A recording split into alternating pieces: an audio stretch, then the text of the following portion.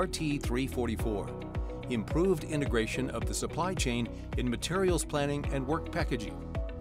How would better visibility into the supply chain change your project delivery? The team will present the barriers to supply chain visibility, strategies it found which could improve supply chain visibility in your organization, and the benefits of better visibility. Here to present their findings are Bill O'Brien, the University of Texas at Austin; Annabella Martin, Hilti; Lori Getz, Matrix NAC; Keith Churchill, Bechtel; Chris McConnell, Ontario Power Generation; and from Atlas RFID Solutions, your moderator, Robert Ball.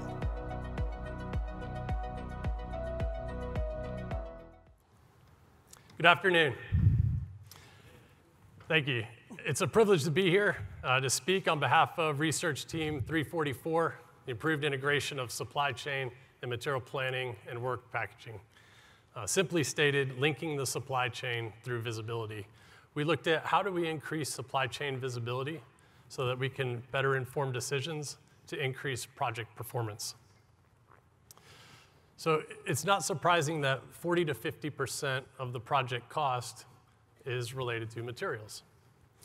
Yet those materials drive 80% of the project schedule. I think that fact is often overlooked.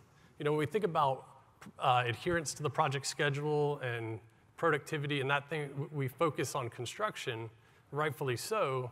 That's where it's most visible. That's where the tip of the iceberg is, where we see it. But there's all these hundreds and thousands of decision points that are happening upstream that impact and enable that project schedule. So it's the effectiveness of that supply chain has a significant impact on that ability. So if we look at today's supply chain, why is that? If we know that the supply chain has that much impact on project performance, why do we still have some of these challenges? Well, one is it's complex. The word's an understatement. It's extremely challenging. Our supply chain professionals do an incredible job of navigating the global ecosystem of supply chain, to getting all these hundreds of thousands and millions of materials to the right location at the right time is a really impressive feat.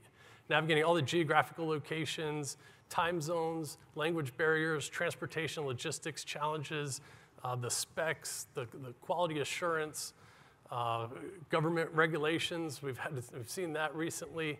It's truly amazing what they do. But we struggle with it because our industry, unlike manufacturing or something, our projects are unique. We don't have an iterative process and a product that we keep repeating upon to do continuous improvement. So one of the things that is created during that time is that we have disparate systems between these stakeholders. So what that means is we don't have a common platform and we don't have a common language in which that information is flowing. So if I've got a second tier, third tier supplier, information that's going on related to that scope rarely gets to decision makers who need to know when changes happen. And our industry just has a lot of change, which makes it difficult to predict those outcomes. So also, the disparate systems is complicated by asymmetric data flow. So what I mean by asymmetric is it goes more in one direction than it does the other. So we're very quick to ask from our suppliers and those contracts below us to pull that information. Give us a status report, give us your schedule, we want that information. When we get that information, now we're reactive. We're just reacting to the information that we're giving. We rarely will share that and flow it down and empower them to be proactive and make their own decisions. So then that's coupled by the contract incentives that are often misaligned because we're incentivized to optimize our own silo and not the overall project. If we have float, if we have some flexibility, we're going to hold on to that and not share that for the overall project optimization. So to illustrate this point, I'm going to turn it over to my colleagues who are going to share a common story on a skit.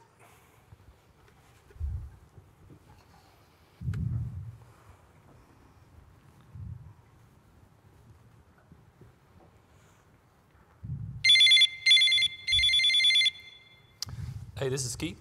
Hey Keith, it's Chris. Just wondering how we're doing on that pipe install in Unit 2. Pretty key milestone for us today, right? Yeah, everything looked good in the 3-week look ahead last week. All the material was supposed to show up, and I'll call and check on that with my GF for you, okay?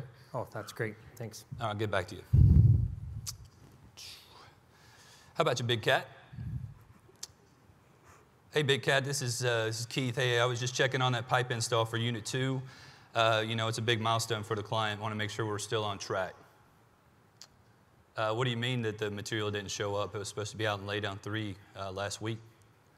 Did you check on it? No, Big Cat. I'm not calling you a liar. Let me call Lori. I'll call you back. All right. Let me call you back. Good afternoon. This is Lori. Hey, Lori. This is Keith. Hey, just got off the phone with the GF in the field, and he's saying that that material for Unit 2 didn't show up last week. Can you check and see what's going on? Yeah. Hold on one second.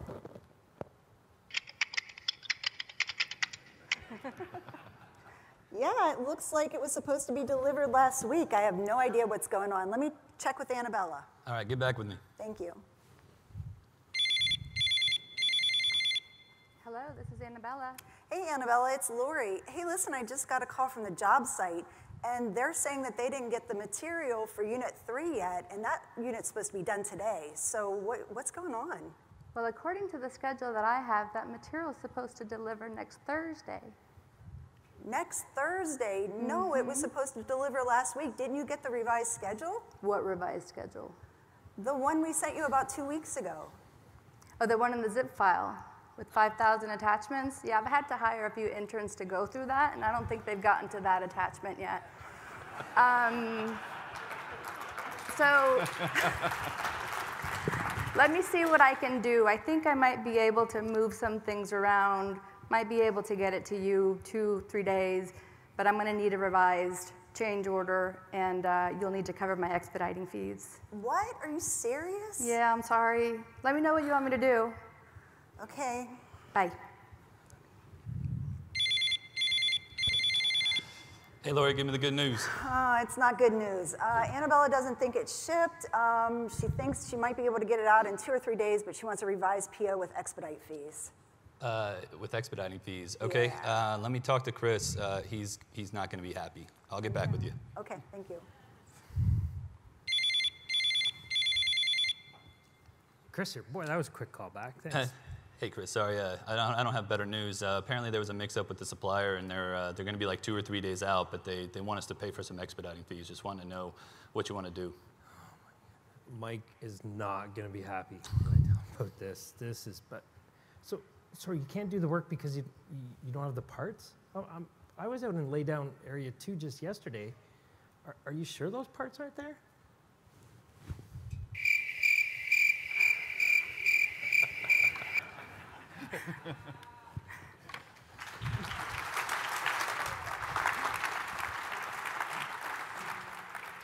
So thank you, team, for that painful reminder of project life.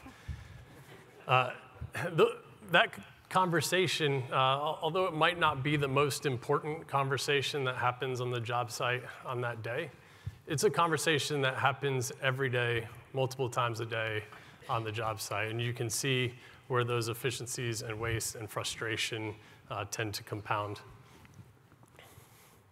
So what is the impact of those things? Well, it creates uncertainty, and the uncertainty is risk. We lose confidence in the information that we have. We have to constantly check on that, and the way we mitigate that often at the job site to make sure that materials are available is we create a buffer inventory, right?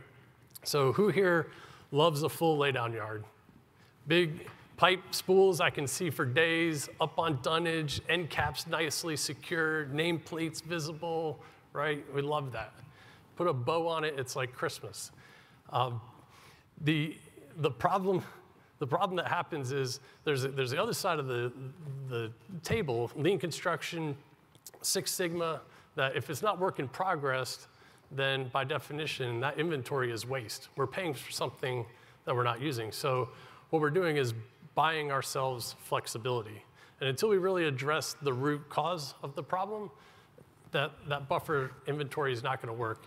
It's generally ineffective because we often are left with a lot of the wrong material anyway. There's still that 5–10% that still causes that issue. So as a team, we were working through these issues early on.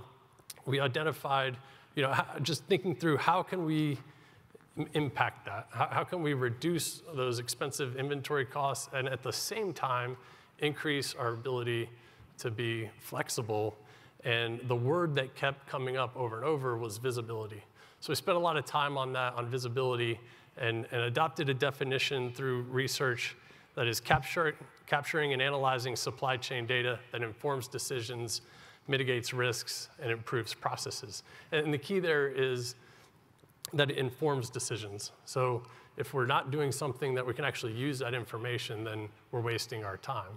So once we realized the importance of the visibility to our research, we then focused on the decisions that need to be made.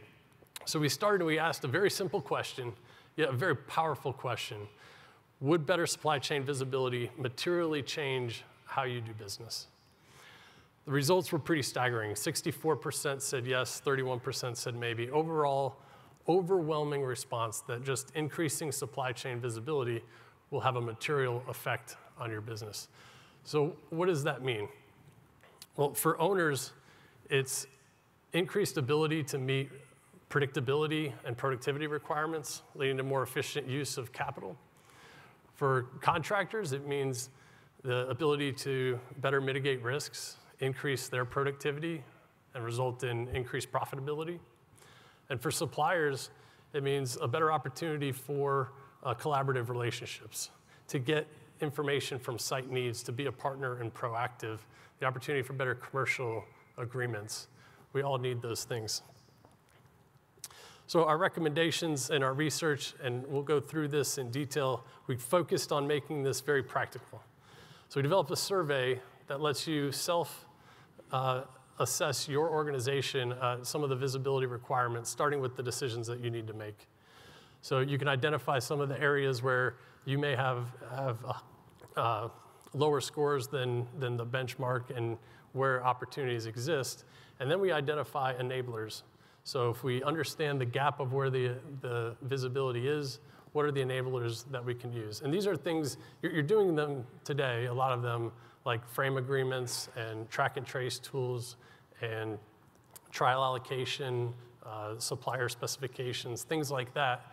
But we'll talk about some things that can be done to increase the timeliness of that, the trustworthiness of it, the ease of access, the accuracy of it, and then use that and leverage it and align with other initiatives in your organization. So we all have some initiative on automation, digitization, AWP, some productivity enhancements.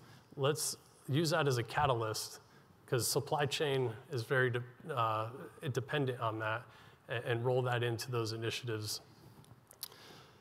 Our team, I'll talk about that in a second. We've got a great team, really passionate about this. I can tell you there was no groupthink in our group. A lot of really good discussions, but I think it was really reflective of the audience here as well. So we feel like we have a great result, great tool that can be used. And at this time, I'm going to pass it over to Dr. Bill O'Brien to talk about our approach and those research findings.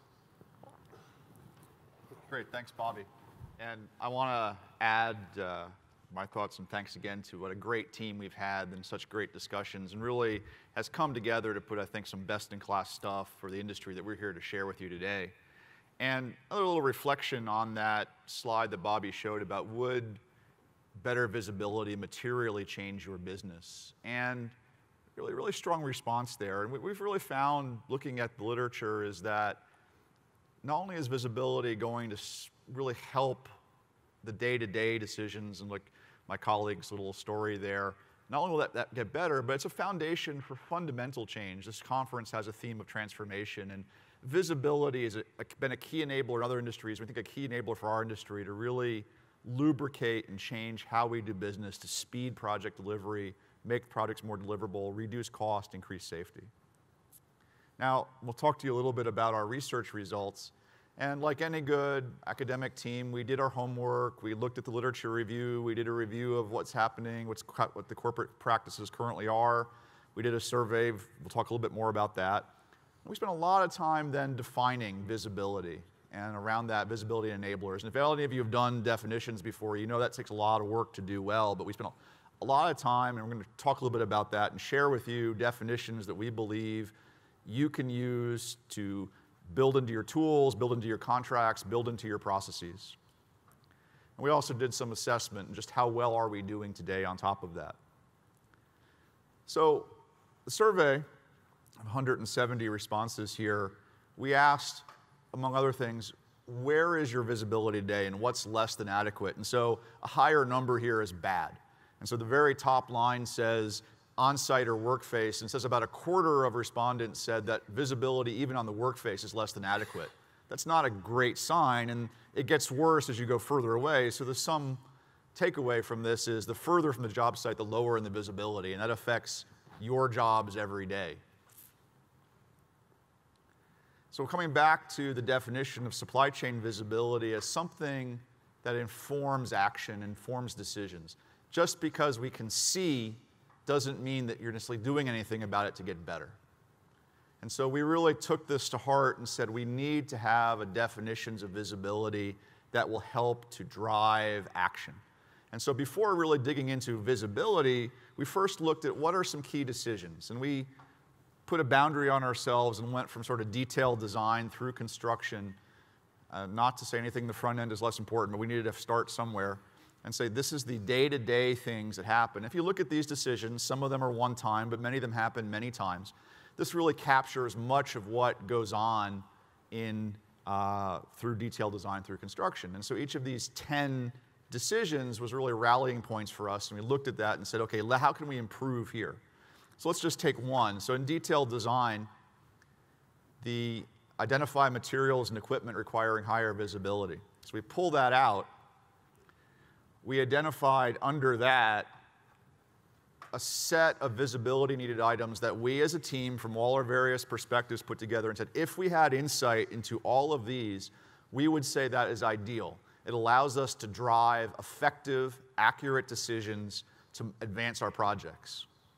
And so for each of the decisions, each of those 10 decisions, we have a set. And so we identified 79 visibility needed items across the 10 decisions. And each of these has a definition. Obviously, I can't go through all of those today. They're in our report, which you can download from the app. But just to give you a sense of what are in those definitions, we took the definitions and put them into a word cloud.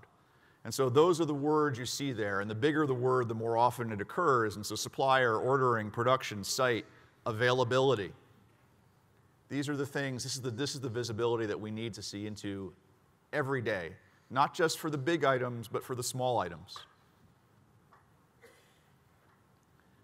Now, just if you can see, that's not enough. And so as Bobby had mentioned, we also defined a set of enablers. So for each of these 10 decisions, let's take the one reviewing long lead items and need dates.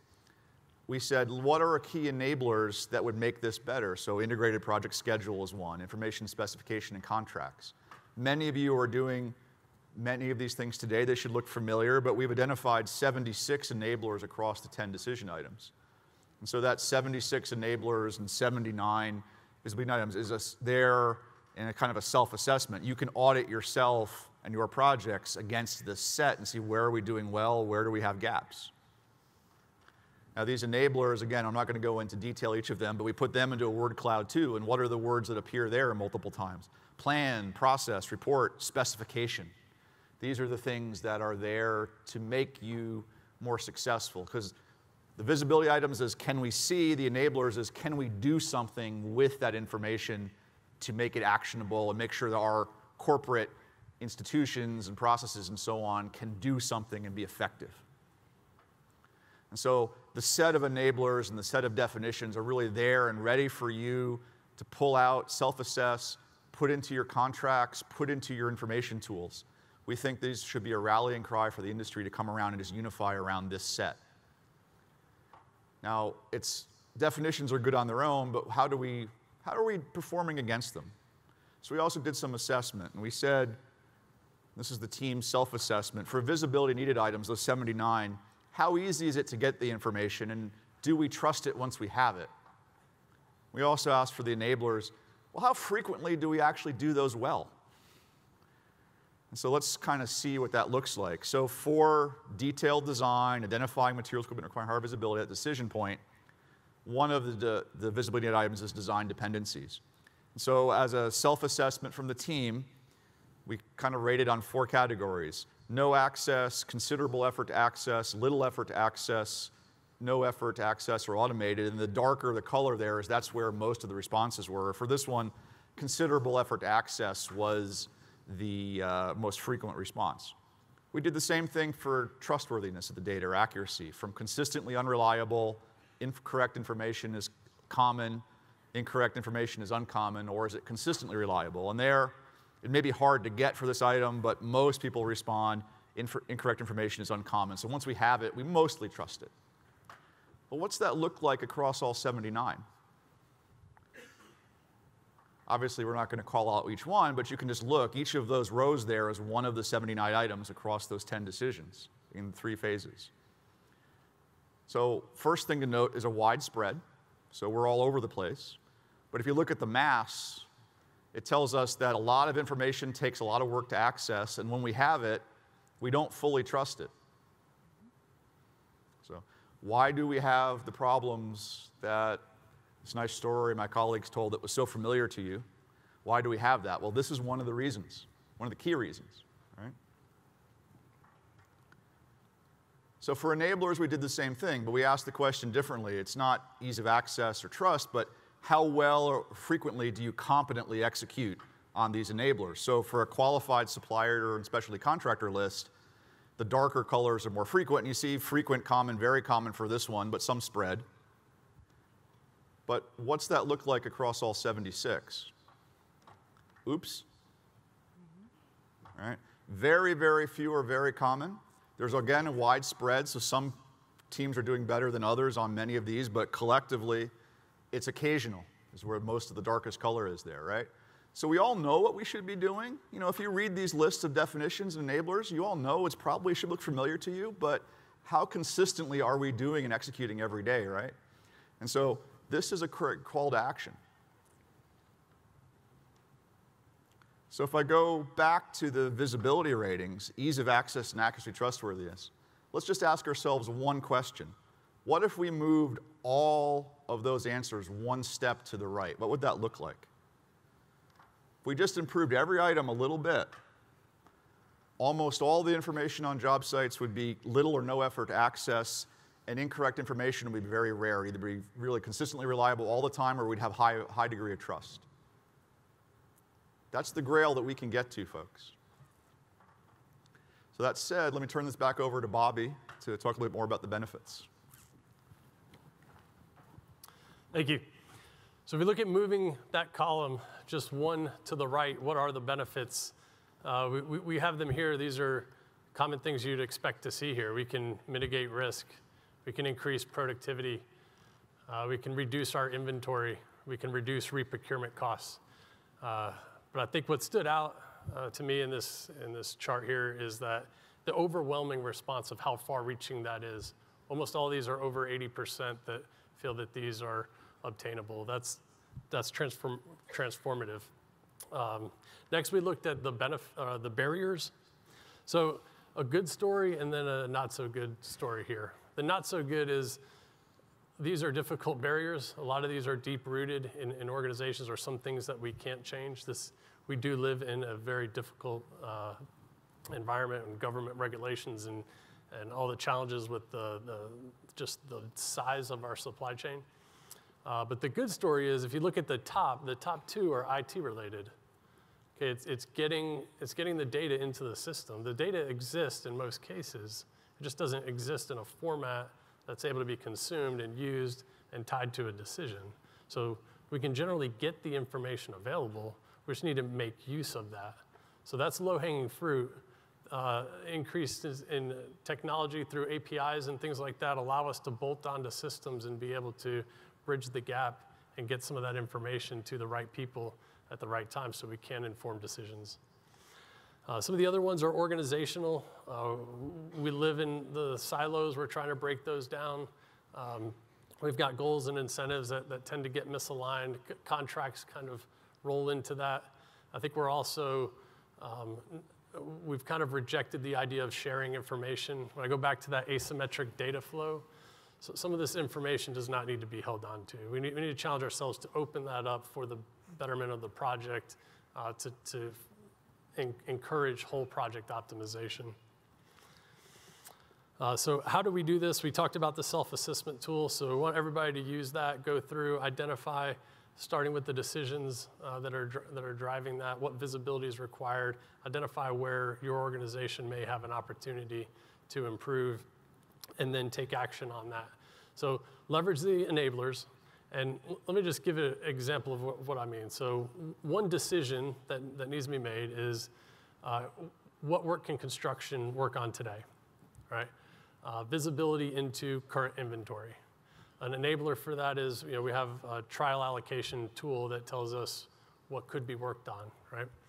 So we have a tool, we have some visibility into inventory, we can see what's available to work on. That's great, but how old is that data?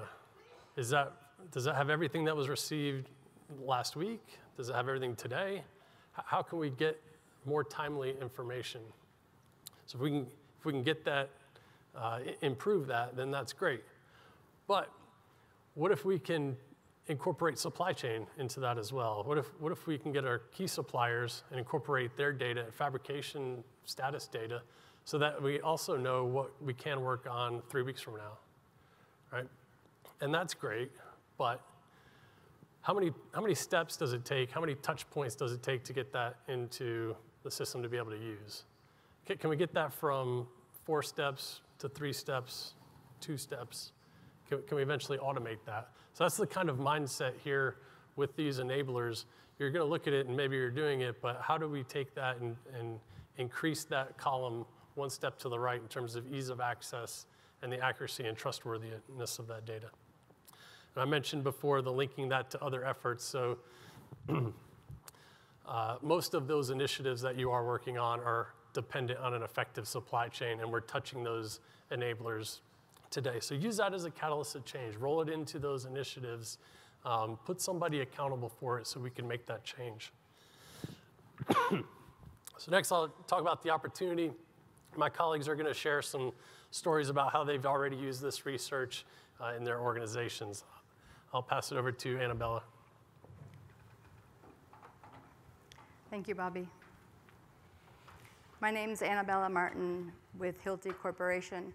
I joined the team back in 2016. My friend and colleague Keith had encouraged me to join the team to provide another supplier perspective.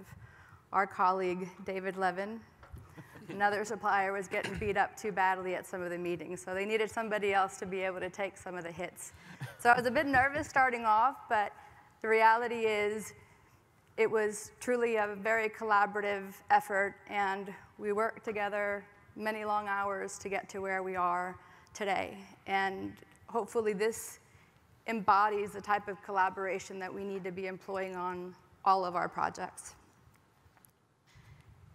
My involvement in this research allowed me to better understand owner and contractors, my customers' workflows and their work practices, and also to assess how we as a supplier maybe integrate or not very well integrate into that. So it allowed me to identify certain areas from our research findings that we might be able to implement quickly. So the current state of our organization, what I noticed, is one where we have technical field personnel working very, very closely with the engineering community, and that's been taking place for many, many years. And they're developing fit-for-purpose solutions for the projects. Then we have sales teams with the support of our technical teams that are providing job site testing, product training, and more often than I'd like to admit, trying to move mountains to get materials on site. So there's definitely an area of improvement there. And as you can see from the slide, something's missing. procurement's missing, supply chain. We too have been having siloed discussions, so it's not something that exists within your organization. We're suffering from that as well. So how do we improve that? One of the key takeaways from me then, and what I would envision the future state being, is really working to align early on, up front, trying to get all the stakeholders in the same room. And I know it's not easy. I've tried. I tried to get engineering, procurement, and construction to have design and constructability meetings where we're also talking about some of the commercial elements, and that's not always possible. But the effort should still continue to be made. And through this alignment, we can better define a executable path of construction and start to identify where we might have some problems. So in the absence of that, or what we're trying to do in addition to that upfront alignment, and I normally start to have those discussions in feed phases, is the use of IT, as we identified one of the key enablers to be able to make the improvements needed. So we've been working and developing solutions in the engineering space to develop material catalogs, intelligent assemblies, and the information related to those could then seamlessly flow into procurement work packages where the commercial execution then becomes very easy. You're working with systems that ideally are live. You have real-time data that you can look at any given moment and be able to make better informed decisions. But it's not just aligning and automating.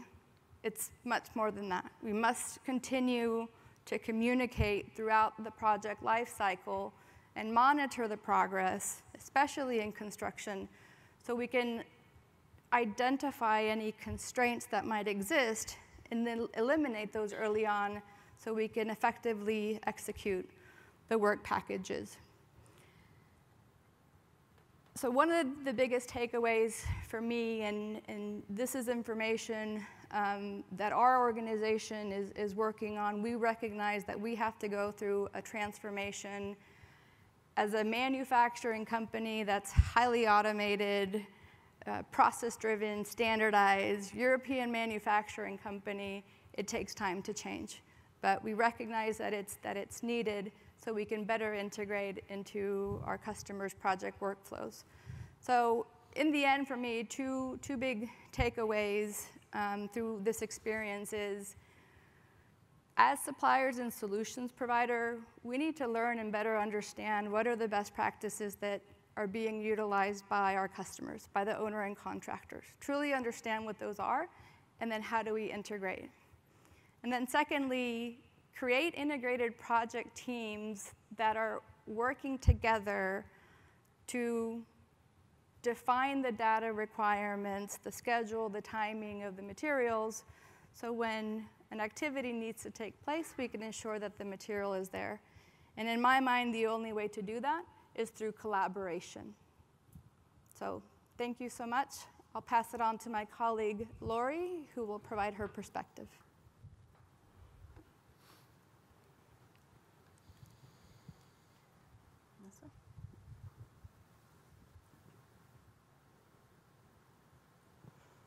Hi, everybody. Good afternoon. I'm Lori Getz. I am Director of Procurement and Supply Chain for Matrix North American Construction. As a member of the supply chain profession my entire career, I am very, very excited that our construction industry is realizing the need and benefit of early involvement of procurement and supply chain on our projects. So what is Matrix doing as a result of this research to further that? And one of the things that we're doing, if you think back to Bobby's slide on barriers, one of the barriers was organization. So we're looking at tearing down organizational silos in the project team. And one way we're doing that is the early involvement of procurement and supply chain with our business development and estimating groups with projects that we're bidding. So as we've seen in the research, and as we know, the early involvement of procurement helps with supplier onboarding and selection. It identifies materials that require long lead delivery, so we can look at those first.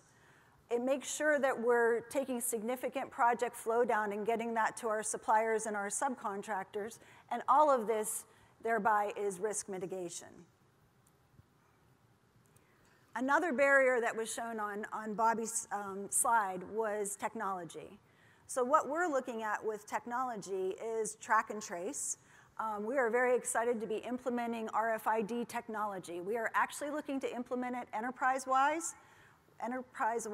with our entire company, but right now we are running it on a current project that we have in place, so that's kind of exciting for us. Another technology is we're implementing project control software. So the project control software will assist us with accurate drawing transmittals. It will also help us with visibility of materials and also visibility of the project health, which is going to be really important to the project team and to our management groups. And lastly, as a company that has grown through acquisition, we're looking at the integration of all of our business locations and offices under one business system model. So those are kind of the things that we're tackling with barriers. But that's low-hanging fruit, and Bobby said that as well. It's low-hanging fruit. Putting some muscle into it for us is going to be using the self-assessment tool. And this is what our research is going to show, is the use of this self-assessment tool to provide visibility for you. So what we're going to do is we're going to roll this out to our operations groups, and our internal stakeholders will come back to us and tell us what they think the issues are with visibility for procurement and supply chain on a project. What are the problems? And then, are they problems, or are they areas of education and further opportunities? But either way, we can take action. If it's a problem, we can identify what the problem is and figure out how we're going to correct it. And if it's an area of education, we can do that as well. And once we do that, once we identify the areas of visibility and how we're going to address those, then we can take action and then further implement that into other areas of productivity, such as advanced work packaging. So thank you for your time, and I'm going to turn this over to Keith. Thank you, Lori. I'm Keith Churchill. I'm the Corporate Manager of Construction Technology for Bechtel. Wrong green button. Okay. So as constructors, we're beginning to see a transition in the way that our field personnel are making decisions. Whereas in the past, we would gather information from whatever means possible, meetings, a report, hearsay, eavesdropping, the smoke pin, and then make our decisions based on more of a gut feel. Now with the advancements in technology and connectivity, we actually have the ability to get all of the data that a lot of our field personnel need to make decisions in the palm of our hand. The problem with that is that if we can't trust the data that we're looking at in the palm of our hands, we're really going to struggle to make those justified, informed decisions. And if the information's wrong, then those decisions quickly become misguided. Bechtel is taking action to transition our execution strategy to support advanced work packaging. And when you couple advanced work packaging with 4D and 5D planning, you really begin to recognize that we need to put a further emphasis on the data that's produced from our design and from our material supply chain in order to support advanced work packaging. We can no longer continue to progress solely based on paper documents. When we began to take a look at all of the different decision points, all of the visibility factors, all of the enablers, your initial response is going to be, oh yeah, we did that. You can just completely write it off at face value. It was great that the team challenged everybody to take a look and dive deeper into what it takes to actually get the data, make it accurate, and keep it up to date. I think that if you really dive into it, you'll find that there's a lot of person-to-person interaction. There's a lot of Excel spreadsheet to database interaction, and that ends up with data that's either filtered, out of date, or withheld for whatever reason. In order for us to be successful, we have to have transparent data. which means getting data directly from the source. And in order to do that, we've got to make it easier for all of us to integrate within our systems so that we get the live data and we're all talking the same language. Within Bechtel, as a result of the research team, we're really going to take a look at a couple of the enablers that we think we can make an impact on extremely quickly. The first is taking a look at what we do with our suppliers when we're developing our POs and our contracts.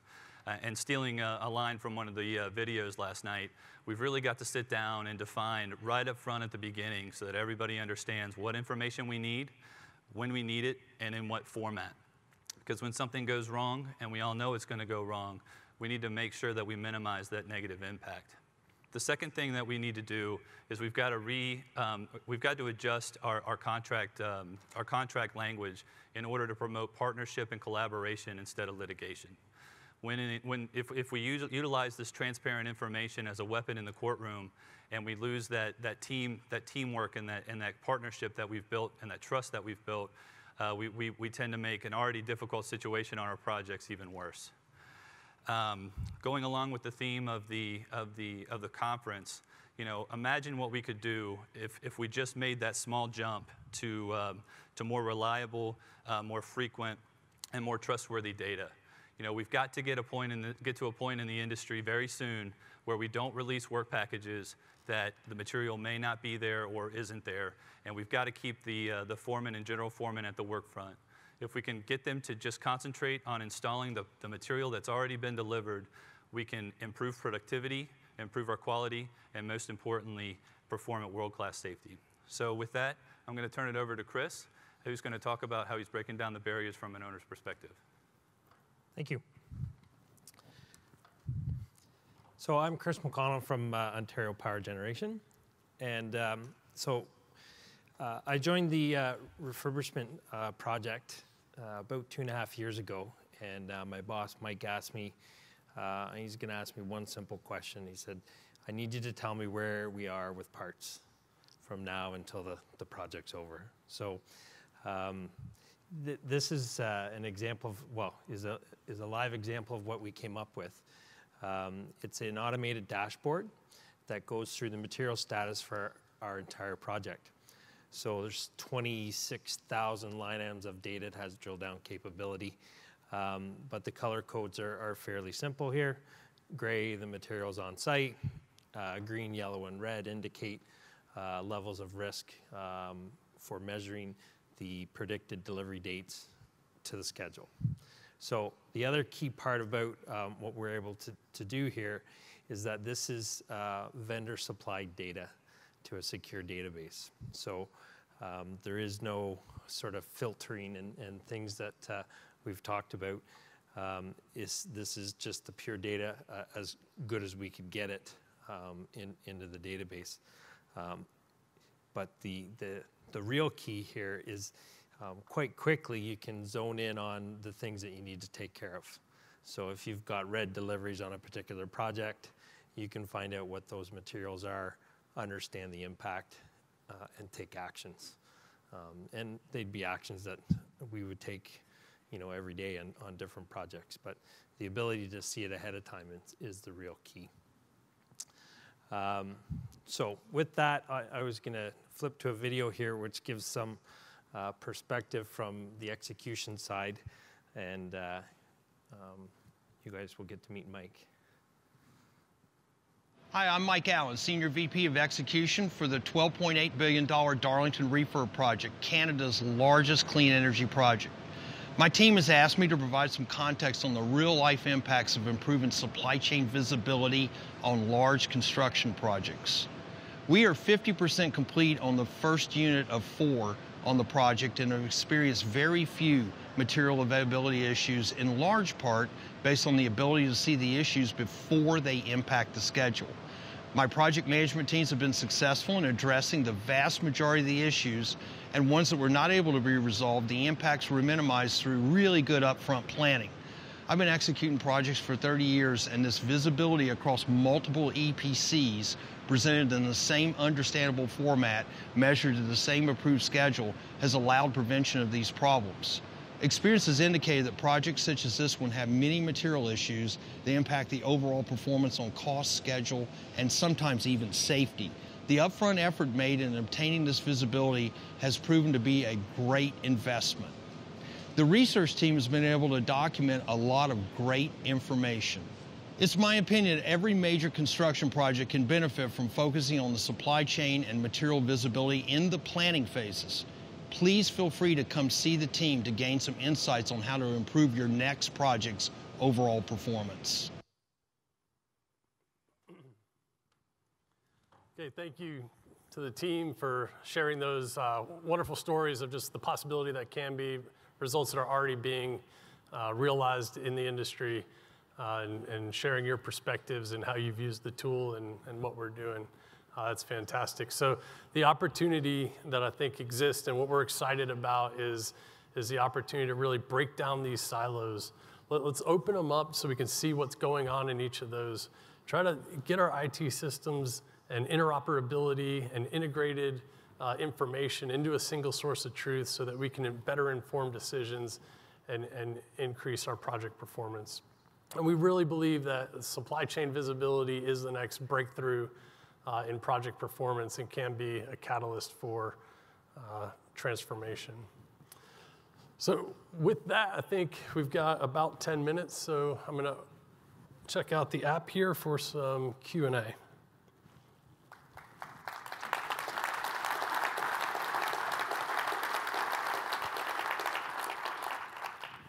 Okay, so there were quite a few questions related to some of the benefits and how were they quantified? Were we able to quantify them? Is there a rigorous manner in which we would do that? And maybe Bill, if you wouldn't mind speaking to that. Sure. So, of course, as you all know, quantification of what could be is or what have we missed is difficult. It's always easy to see the cost of something, but the benefits are harder.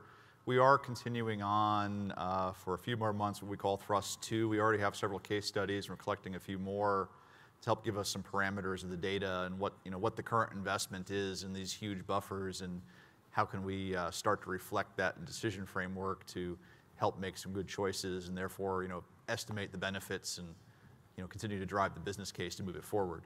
So look back in the not too distant future for some more on that. Great. Thank you. Several questions also related to advanced work packaging and just wanting maybe some more information on, if we already use that as a catalyst in creating visibility, can we elaborate on the AWP side and how this fits in there? And maybe Keith, you mentioned that a little bit in your study there.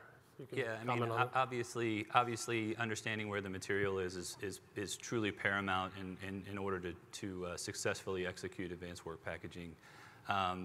We've seen cases where we've gone all the way back to the suppliers and worked with them to coordinate our materials in order to make sure that they arrived on site in connexes by installation work package. So that's the ideal situation, is that we've pushed the work packaging requirements up through engineering, up through the procurement supply chain, and that way we can obviously monitor the wave of materials as they come in from overseas and all of these different places so that they align with the construction sequence and we minimize that laydown yard exposure that you talked about earlier.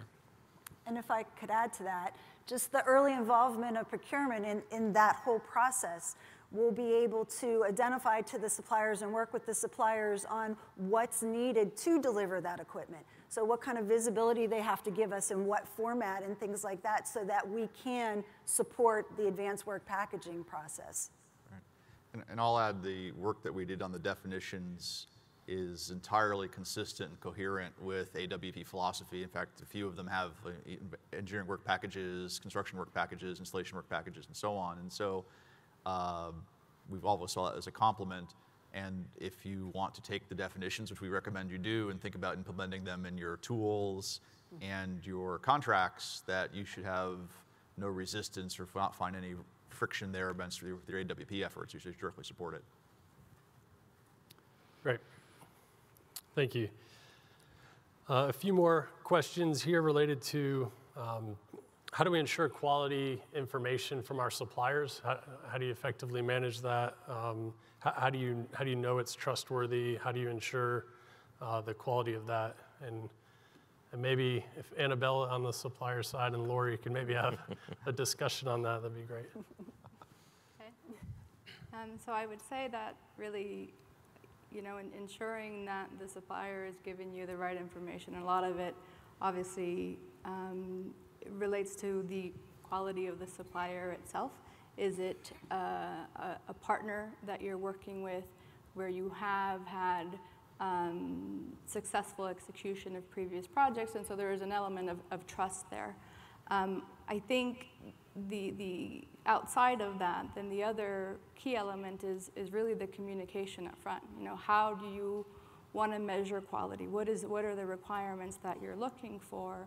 And sometimes that can be a challenge because as manufacturers, we have certain intellectual property and certain processes that we're limited in how much we can share, but most of the times we've been able to work through that through a conversation, right? And then those things can be built into contracts, but before a contract is even executed, those conversations need to be had up front. And I will add to that early on when we first started talking, and Annabella had said that she was asked to be part of the team because we were beating up on David from Victaulic. When we first started talking about early involvement, of course the salesman says, we should be at the table right at the very beginning. We should be sitting there with you guys when you're signing the contract. And I'm like, coming from procurement, oh hell no, because that means you're gonna name your price, we're not gonna be able to competitively bid. And we went back and forth on that a lot, and around, and Annabella came in. But it truly is a collaboration, and it truly is a partnership. And our projects are such that we really, really do have to work together with our suppliers and our subcontractors to ensure competitiveness, but also to ensure that the project's gonna flow like it should. I think there's still a really high amount of manual data transfer to, whether it's whether it's person to person or something I talked about, like, spreadsheet to database. The more that we can completely integrate our systems through the use of the APIs that Bobby mentioned earlier, I think that's going to take us to the next level in terms of reliability and trustworthiness, and just taking the people out of the conversation and going directly to the data source is extremely important. Thank you.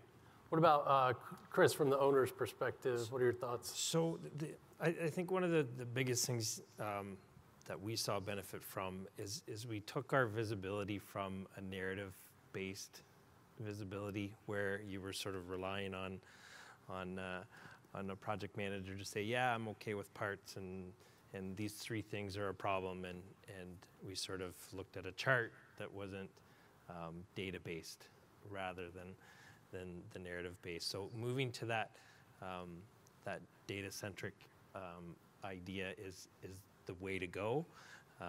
It takes away a lot of risk, and sort of drives the teams to come with a better understanding of where they are and how much risk they actually have on their project.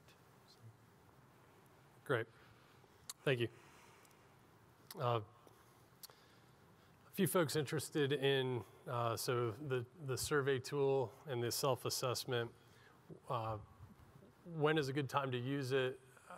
Is it who should be involved in that process? So guidance on when and how should we use the tool? I guess I'll start with that. What we found, and it's nothing complicated, it's our list of enablers and list of visibility assessments, which are in the back of the book, and you can score yourselves on that and compare that to the averages, but I'm not sure the averages are necessarily a benchmark. I think we all want to be in the high level. We found, and we went in the team, we also went outside to people outside the team and said, and we found, I think the people that found the most benefit from it were they used it to have a group conversation inside. So they put a few people in the room and they collectively scored that and used that to really be a good reflective self-examination of where that is. And I think it started for a lot of people inside the team and a few people on the outside that we went to for kind of validation and extending our results. really found it useful to have a small team of people together to start that conversation. And so, you know, the best time is now, right? I think you do want to have a sense of, you know, who should be in the room. You want to get different perspectives. And so putting those perspectives together, I think, is important because that really drives the conversations in the company and then really drives action. It's very easy, I think it was Keith said, you know, when you look at these things at a high level, of course we're doing those things. But when you really dig down and say, maybe we're not doing it as well or as consistently as we think we should be, that really then drives the action. And if you look at the spread of the responses, you know, every company is different, everything's there, so it's hard to say these are the 5 things that are the ones everybody should do. You got to self-assess first and then think about where it is to start and where, you know, you're going to find the most bang for your investment. And it needs to be a continuous process too, right? So you wouldn't do it every month, but you'd want to go back and reassess, see where you've gotten to. Okay. Just to maybe wrap that question, the other piece of it is who should be involved. So from stakeholders, this is just a procurement thing. Who should be at the table to participate in that? Well, I plan on using the tool with operations. So I'm going to use it with our operations group, our project teams across the board, just to get their opinion on where the visibility is lacking. Okay. Yeah, we're using it in our whole project organization, so inside of nuclear. So. Okay. Well, we're just about out of time here.